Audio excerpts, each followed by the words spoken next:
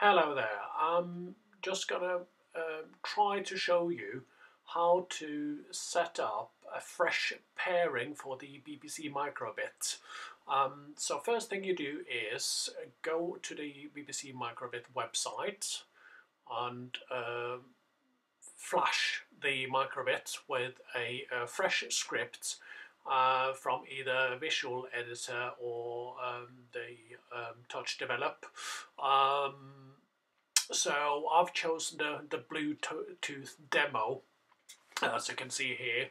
I open it up and you can see the code. I'm not going to go into the code. That's not the purpose of this video or this clip. Is to do a fresh pairing with the Bluetooth pairing with the microbit. So yeah, you download it and find it in the downloads folder and drag it onto your microbit.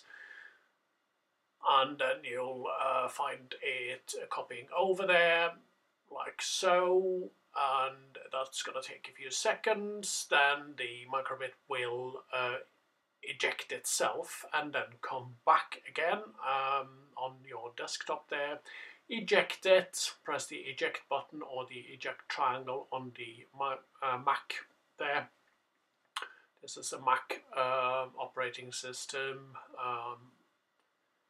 And then we're going to go on to the iPad section here, where I'm going to try to pair it, pair the iPad with the microbit, and this is after having done a fresh flash of a block code from the online BBC microbit editor.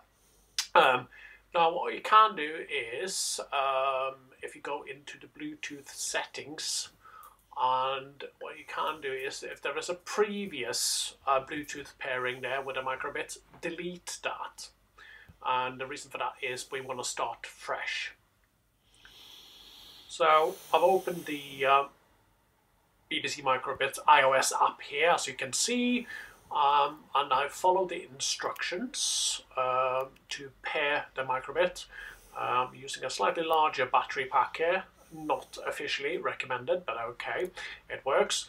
And I'm going to follow the instructions. So hold the A and B button and press and release the reset button on the back. That's exactly what I've done. And as you can see now, I'll get the pairing mode activated. Press next, and you should now see a pattern on the microbit. I just fill the whole frame first and then try to match the pattern by taking off rather than adding them up, if that makes sense.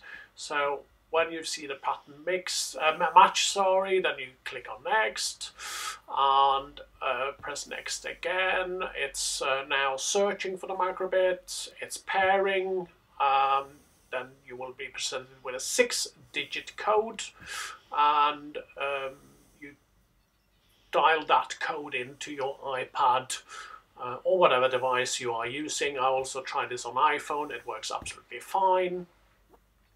Press next and do a quick reset, again on the back of the microbit, and we're good to go really. So what we're going to do now is try to just flash a sample code. I said I'm not going to go into the making of the code here on this this little clip. It's mainly to do with the pairing and downloading a file that I want to demonstrate. That is via Bluetooth. So I find the code. As you can see, it takes you to the online editor via Safari when you click on the create code. And we're just going to search for a sad face, happy face thing, a very simple code. When I find what I'm happy with or want to edit or want to flash straight as it is, I click on the sample, go to edit or load scripts, and press on the download or flash device icon there. that will then bring up a new warning message, and then it will ask you, do you want to open this in microbit? Yes, we do. And then you can see the description of the code, press flash, and here we go. Now you see the lights coming off the microbit, which means the code, or the flashing of the code, the sending of the code via Bluetooth has started, hopefully. And in this case we can see it's working on it, it's sending it. We've got a cute little animation there with a microbit head flashing, going from side to side. You know, it's quite cute. Whether it does anything is a different matter. Yeah, on the microbit there is no indication that there is a transfer going on. So, but don't press any buttons whilst it is sending the code. Do not press any buttons.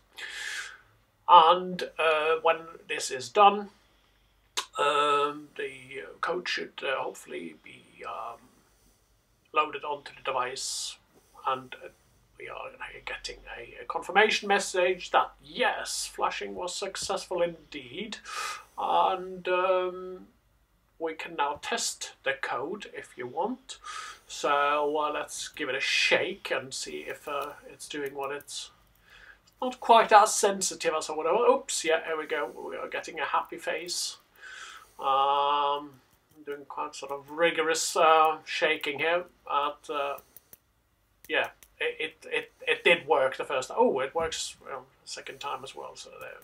Right, okay, yeah, it's working, and the pairing has hopefully been demonstrated here, and I hope you can make use of that. Thank you for watching.